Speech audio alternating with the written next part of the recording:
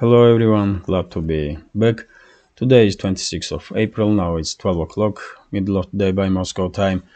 I'm Levan Gudadze and this is my first update for today, in which I will share all the latest news that are making headlines in Russian media outlets and Russian language pages on different internet platforms. Second update will be later on in the late afternoon on Patreon. I hope Patreon subscribers will find it interesting. And yes, that's been said, let's talk about news now. I will start with Ukrainian special military operation, if I may. And first topic that I like to mention is about Khramova. After yesterday's update, many of you did ask me questions about situation in Khramova, because some big channels did report that Khramova was under Russian control, but I did not mention this topic yesterday because I didn't have any confirmation that Khramova was under Russian control. So during the day I was looking for additional information, and I did share everything on my Telegram channel, everything that I did find. But in the late afternoon, RIA Novosti did report that Khramova was under Ukrainian control. So basically, at this moment, we can say that Khramova is not controlled by PMC Wagner units. But if we take a look, this is Khramova. I'm calling it Khramova. So these small villages, Khramova here, and look at these white dots. This is approximate line of contact between the sides. So I believe PMC Wagner units are right next to the entry to this village, or maybe some forward units of PMC Wagner already are inside Khramova, maybe. But best we can say right now is that Khramova is contested. But unfortunately for Russian side, this settlement is not under full Russian control yet. It will be. Definitely, it's only a matter of hours, maybe day or two. But for now, Khramova under Ukrainian control. When it comes to situation in Bakhmut, in this small western corner of Bakhmut, this small pocket that's still under Zelensky's control, we have information that Russian side did conduct offensive operations to establish control over this military base here. I did predict this kind of development, and same time PMC Wagner units are conducting offensive operations from southeast side, and I believe PMC Wagner units want to cut entire this area with military base and high-rise buildings from rest of the territory that's under control of Zelensky's regime, and this way basically only what will be left under Zelensky's control is this these few high-rise buildings here and this Dachi area where some private housing is based. And it will be much easier for Russian side, I believe, to establish control over this area. After this base, this military base and high-rise buildings in this southern part of this pocket will be under full Russian control. But overall situation is basically not really changed for Zelensky's regime. Bakhmut garnison is in desperate situation. Today we had reports that head of Ukraine's special forces did went to Bakhmut, probably to influence morale of Ukrainian soldiers in this area. But I don't think he will be able to anyway influence Ukrainian soldiers, because he will come and left in hours time, and it's Ukrainian soldiers that are trapped in this town, and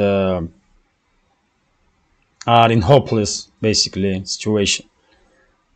So no matter who will visit Bakhmut and what kind of statements will be made Bakhmut garnison is done. Bakhmut garnison is finished. There are no such military unit, military organized grouping of force as Bakhmut garnison. There are some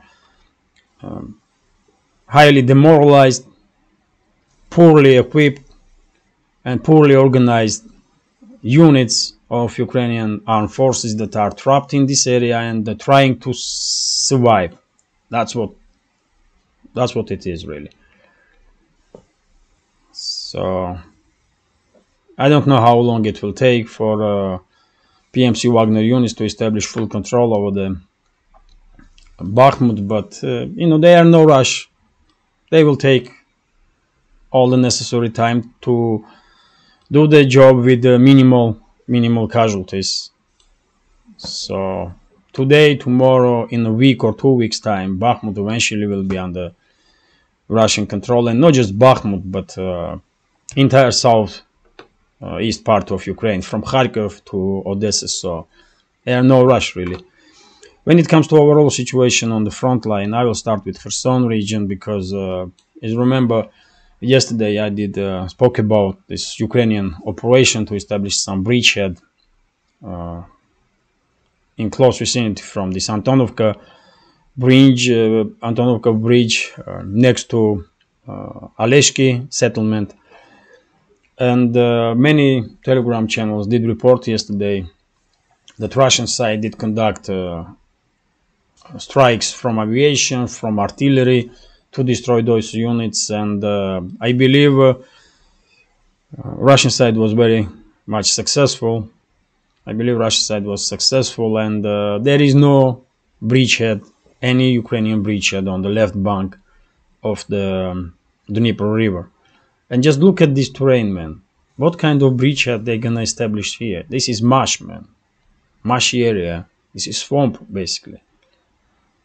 So that's why I said yesterday, man, even if a few soldiers of Zelensky's regime did manage to cross this river, what they gonna do there? I mean, what?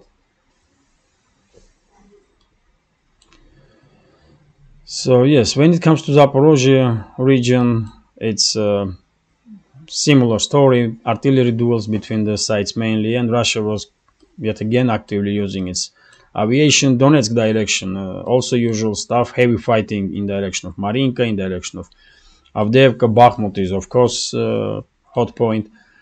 And Seversk, of course. And Seversk. And once the Russian side, as I said many times before, once Russian side will establish full control over the Bakhmut, over the Chisov Yar and Konstantinovka, and these towns will fail fairly soon after Bakhmut under Russian control, then Seversk will be definitely next, Seversk and Avdiivka. And the next hot point will be this last defense line that Zelensky's regime has in this area.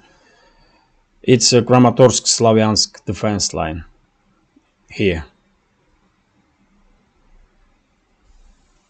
But, who knows, maybe Ukraine's military forces will collapse even before Russian side will reach Slavyansk-Kramatorsk defense lines. And Ukrainian military infrastructure was hit in both these cities yesterday, and this pro-Ukrainian map is acknowledging this. Yes, no breakthroughs from anyone side. It's usual stuff.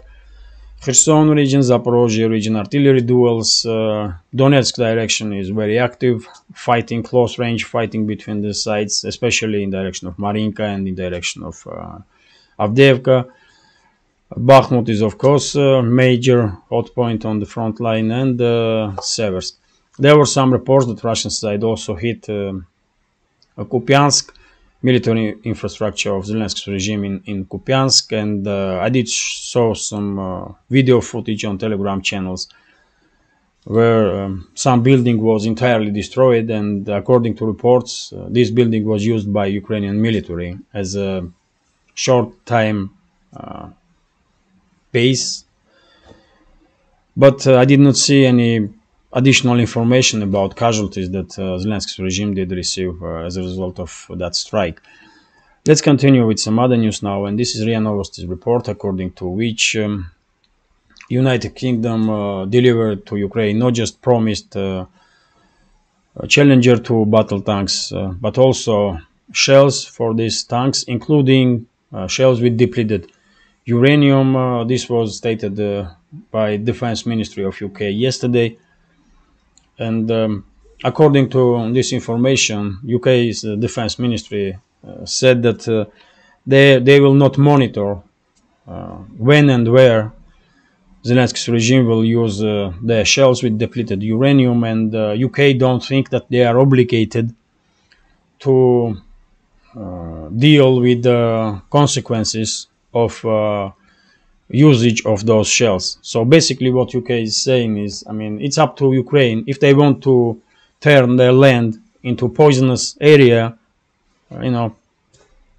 let them do it. We don't care. That's what current UK's government is saying, basically. And of course, we are not surprised by this, but this attitude does shows to everyone, basically, and to Ukrainian citizens, first of all, that no one in the West truly cares about them. Just no one. And they have been used by Western elites. When I say no one, I mean elites. Of course, ordinary people, ordinary humans do care everywhere. But, and after all, in Russia, more than 4 million refugees are from Ukraine. Many in the West don't even know about it. But that's what is happening. But when it comes to Western elites, man, they definitely don't care about citizens of Ukraine. And that's why UK's Defense Ministry is saying, I mean, we did send them to these shells. We know these shells are poisonous, but we don't care because we are not obligated to take care of the consequences of usage of those shells. I mean, it's up to Zelensky's regime. So, yeah. London is saying that they are clear that they don't care. And Zelensky's regime will also don't care, of course. And by the way, Moscow did react. Moscow did react on this information, and we had statement from Russian Foreign Ministry that Zelensky's regime, with the help of UK, may turn quite vast areas of Ukraine in a poisonous zone because depleted uranium, if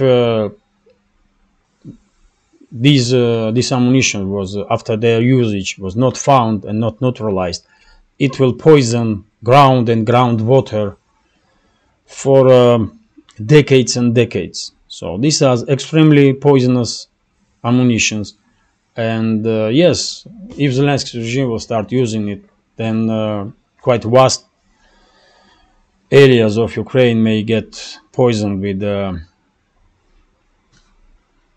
with some isotopes that will be created by those shells.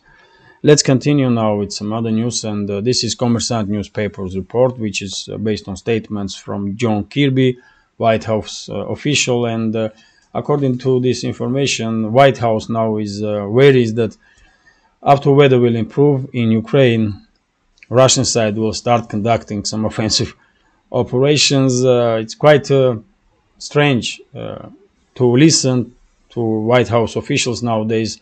Not too strange, but it's quite difficult to take them seriously anymore, because very same people one day are saying one stuff and second day are saying something else, and next day they may say even different stuff, because before now we all knew that White House was expecting Ukrainian counteroffensive, isn't it? There was so much talk about Ukrainian counteroffensive in direction of Azov Sea, but now we can see with our own eyes that John Kirby, White House official, is saying that after weather will improve, it's Russia that will conduct offensive operations. So there we go. When it comes to topic itself, offensive operations, by the way, lately I'm more and more doubting that Zelensky's regime will be able to conduct counteroffensive, large-scale counteroffensive in direction of Azov Sea. I have some my reasoning to doubt such possibility. And even though Western media outlets, through their sources in Western elites, are reporting that Zelensky's regime has about 12 full-blooded brigades, battle-ready brigades, to conduct offensive operation, I still think this is not enough to make such a move. And if we take in account that Western elites may want to disinform Russian side, and maybe Zelensky has not 12 but 24, let's say, twice more brigades, it's only 80-90,000 soldiers, even in that case. And this is, we are talking about last reserves of Ukrainian armed forces, last more or less battle-ready reserves. And what they're gonna achieve with the 90,000 military personnel against Russia? In direction that Russia did prepare for exactly that, to repeal any possible counteroffensive from Zelensky's regime. They will achieve nothing. Russian side will decimate those brigades, man, no matter how many of them are, 12 brigades, 20 brigades, or whatever it is. Russian side will just decimate those brigades, and after that we can count probably days before Zelensky will be out of office. Because I'm quite sure once this so-called counteroffensive will fail, if it even take place, then Washington will try to distance itself from Zelensky, and then White House will use, and the White House and the Pentagon with CIA together will use the assets in Ukraine, like Budanov, for example, head of Ukraine's military intelligence, war criminal. They will use that kind of personalities, Budanov, Zaluzhny, and the rest of the crap, to conduct some regime change in Ukraine and remove Zelensky. I'm absolutely sure that this will be the case. And then at that stage we will probably see introduction of NATO member states to this conflict, especially, first of all, Poland. And I did spoke about this possibility many times before. There's no need to repeat myself, but yes, when it comes to offensive operations, I truly doubt that Zelensky will be able to pull off large-scale counteroffensive in direction of Zaporozhye if Washington will not stop pushing Kiev to conduct this offensive operation. Then Zelensky will have no choice, and he will give order to military personnel to conduct operation, even if everyone knows that they will fail. But yes, I mean, let's wait and see. But if Washington will give Zelensky a choice, then probably there will be no Ukrainian counteroffensive whatsoever. And by the way, the fact that Russian side didn't evacuate people from front line areas or big cities, let's say from Melitopol, also does mean something, isn't it? If Russian side was not sure that they will hold the line if counteroffensive will take place, counteroffensive of Zelensky's regime, then I believe civilians will be evacuated from this area. But because civilians are there, maybe Moscow has some better, not just maybe, but Moscow definitely has better knowledge that we do. And that's one more indicator that there may be no counteroffensive of Zelensky's regime, or if Kiev will conduct offensive operations, it will be just local scale to show to Washington that they are doing something, really. And when it comes to Russian side, Russian offensive operations or decisive actions, I believe Moscow will take its time, Moscow will wait, because it's just too obvious that Washington now has to decide when to remove Zelensky from the office. and how. And Moscow will just wait. Then let's see who will become informally in charge of Ukraine. If they are negotiable people, then Moscow may conduct some talks with them. If not, then I believe Russia will conduct some decisive actions in the next winter. And if that's the case, then Russia will reach Dnieper River. From Kharkov to Odessa, entire southeast territory of former Ukraine will become under full Russian control. And I believe western parts of Ukraine will come under control of Hungary, Poland, Romania, and maybe even Slovakia. But let me continue. 21 minutes, man. These videos are becoming too long though. So this is RIA Novosti's report, and this is quite interesting. I did share this information also in my yesterday's second update on Patreon. We have a statement from Medvedev, and he said that basically this is first time, as I understand, that high-ranking Russian official did mention possibility that western parts of Ukraine may become a part of NATO, may become under control of NATO member states. And he mentioned, specifically mentioned Poland, Hungary, and Romania.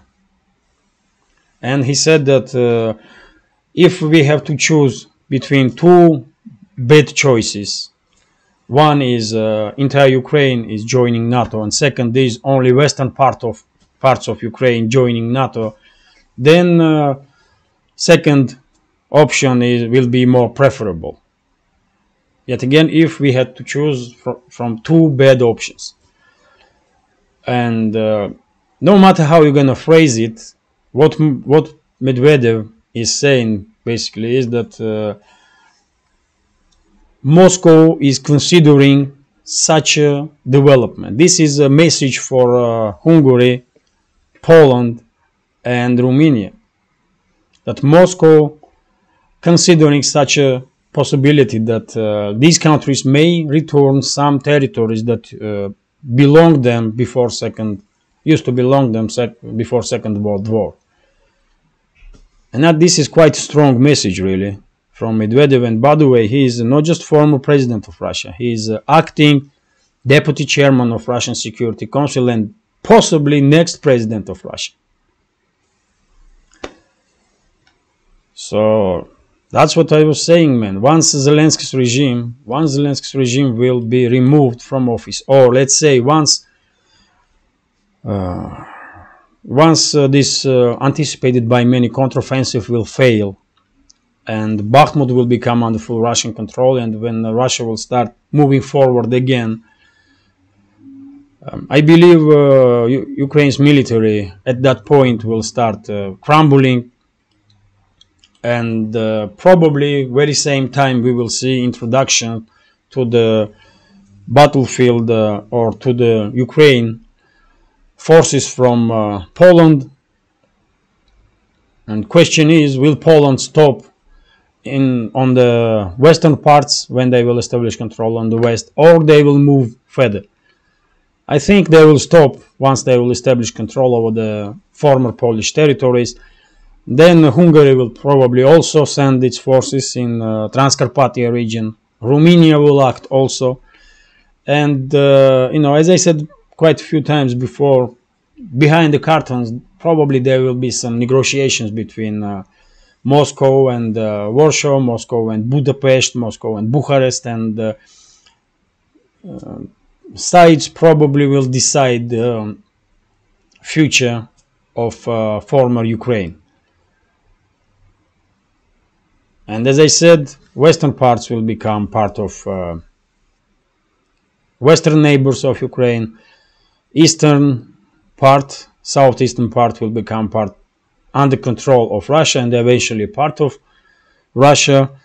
And to be honest, for me, one big question is what will happened with Kiev and surrounding areas. Will Western elites demand to keep some kind of quasi-state under the name of Ukraine with capital Kiev, or maybe Russia will also establish control over the Kiev too? I don't know. It's hard to tell what will be, how will sides negotiate future for Kiev itself and surrounding areas. But when it comes to western parts, definitely will become a part of western neighbors of Ukraine, and when it comes to southeastern part, definitely will come under full Russian control from Kharkiv to Odessa region. So that's my take on it, and yes, for that time when these kind of developments will take place, Zelensky will be a long gunman, I believe.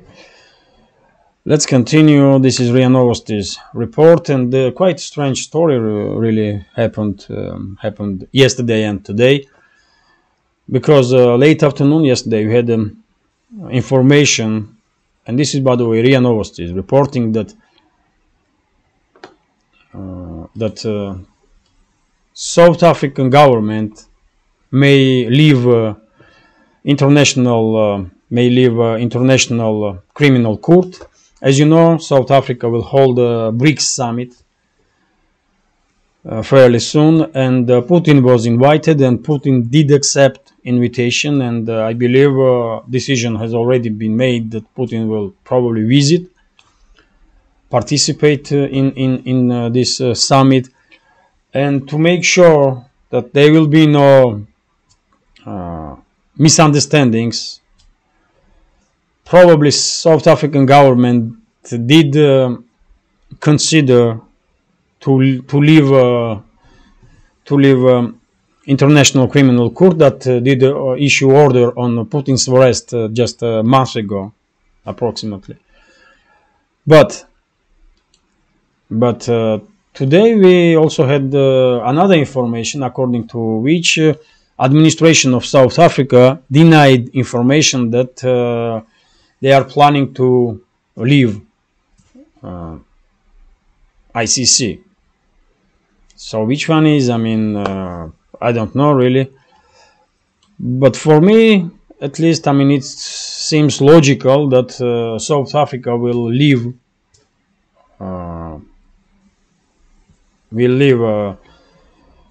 International Criminal Court, so that they will have no obligation to do anything really when it comes to this court's decisions. So let's see. There are some time left before BRICS summit will take place, and my guess is that South Africa will leave International Criminal Court, or at least will put some moratorium on its own presence in this court. So let's continue, and this is quite interesting news. Also, RIA Novosti is reporting that Shoigu did had a meeting with the defense ministers of Turkey, Iran, and Syria during their visit in Moscow. And I believe during the negotiations they talked not just about Syria, but I believe they also did talk about South Caucasus, especially when it comes to relationships between Armenia and Azerbaijan. And one should notice that Turkey is a primarily supporter or main supporter of Azerbaijan, militarily speaking, and Iran has a quite good relationship with Armenia, but quite difficult relationships with Azerbaijan. And Moscow, because Moscow don't needs any more destabilization of South Caucasus region, especially South Caucasus region. I'm quite sure Russian side was highlighting necessity to keep stability in that region during these negotiations.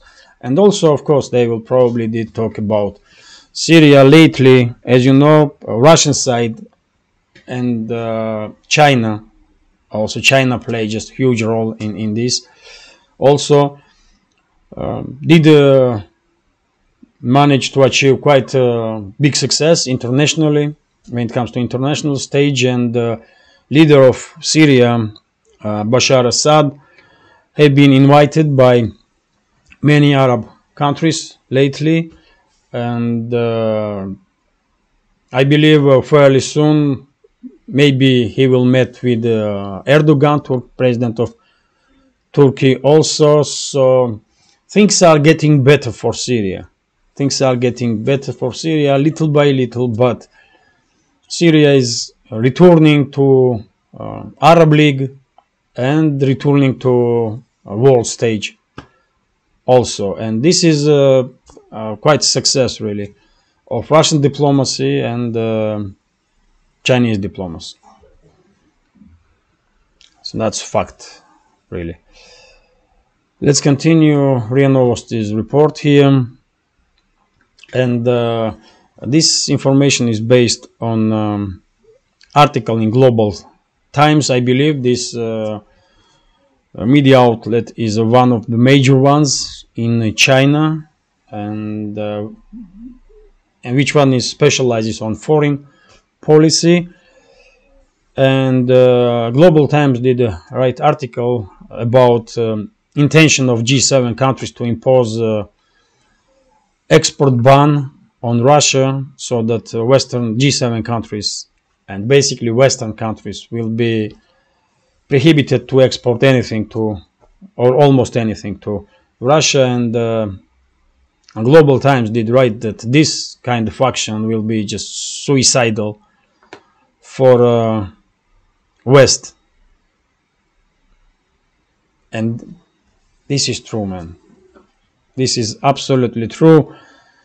If Western states, Western states have already been damaged by these crazy actions of the elites, but if they will now impose export ban on Russia, it will probably devastate many small and middle, average small businesses, let's say, especially small and medium businesses of G7 countries and Western countries as a whole, because Russia is playing a huge role for those companies. Russian market has a huge meaning for them. And I don't really know what G7 leaders are thinking, what is logic behind the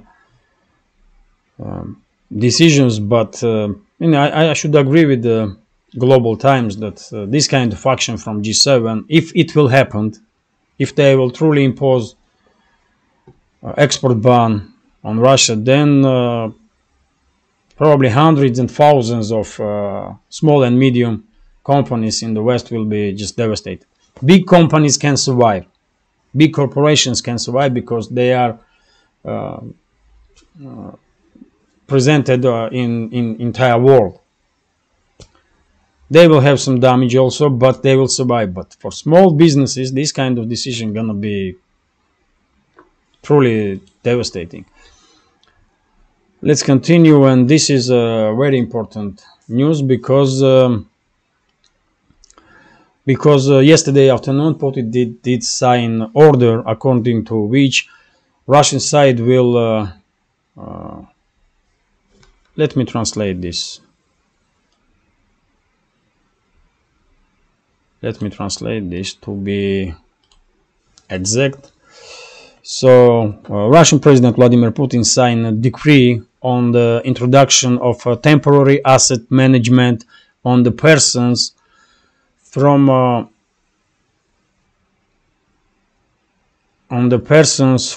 unfriendly countries in response to the seizure of or restrictions of rights of Russian property abroad. So in retaliatory terms, basically as I understand, Russia will establish control over the Western assets in Russia. That's what this means, really. So as long as the Western elites will try to control Russian assets abroad in Western states, Russia will, will act exactly the same way and will establish control over the Western assets in Russia. And West do have some quite large assets in Russia, because Russia was a lucrative market for many Western companies and Western investments. And yes, they're gonna feel it. And this is RIA Novosti's report. Of course, you all know that Biden did announce that he will run for presidency. To be honest, I mean, once I see this information, I was thinking, I mean, probably we can congratulate Republicans right now with the victory on next presidential election. But when it comes to Biden himself, I truly don't understand how he gonna run again for next presidential terms, because I don't know, man. I don't know. Maybe he will, participate in presidential campaign, and then he will just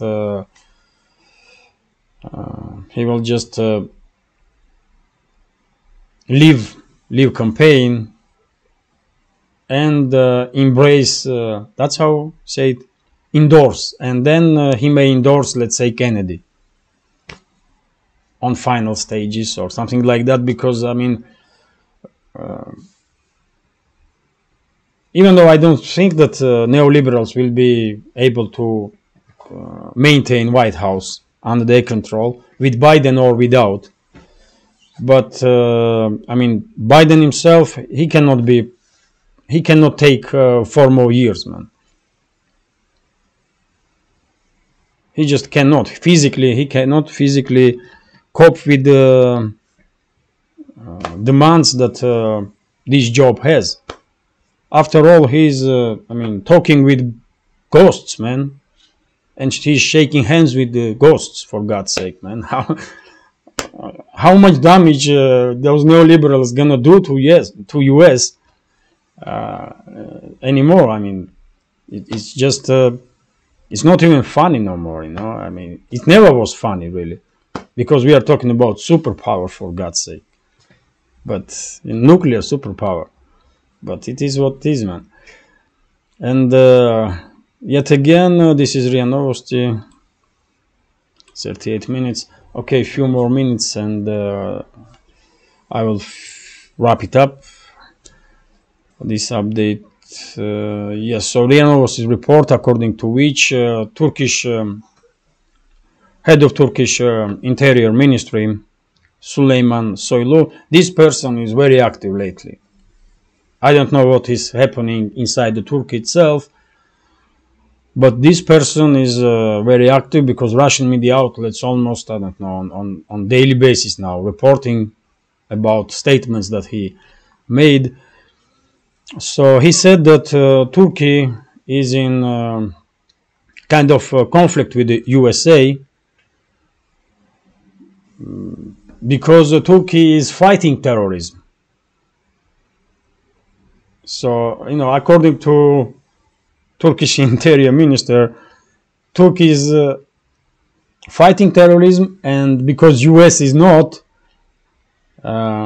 or because US is supporting terrorists, Turkey are now in indirect confrontation with USA. And of course, we all understand that primarily Süleyman Soylu is talking about Kurdish People's Party, that's name,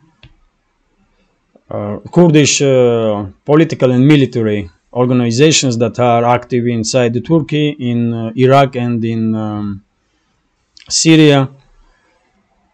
But we can also say that US is supporting not just Kurdish paramilitary groups. US did create ISIS, for God's sake. It's US secret services with together with UK's MI6 that create ISIS, and they create Al Qaeda. All the major terrorist groups were under direct or indirect control of US and UK. So of course they are supporting terrorists, and they are using terrorism as a tool, of course. So yes, I mean, Turkish Interior Minister is absolutely right. Absolutely right. And I don't know, do Russia recognize Kurdish organizations as a terrorist ones or not? But Turkey does, and US truly does supports Kurdish paramilitary groups also. And few more news. This is RIA Novosti's report. You're gonna be surprised, man, probably. But this is RIA Novosti's report, according to which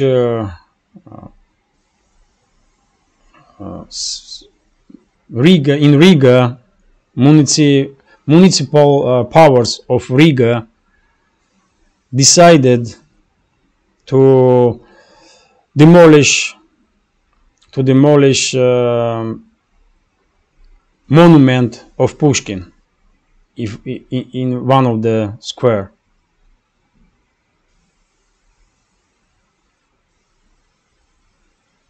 That's a Latvian government, isn't it? I always confuse Litva and Latvia. Riga is Latvian government.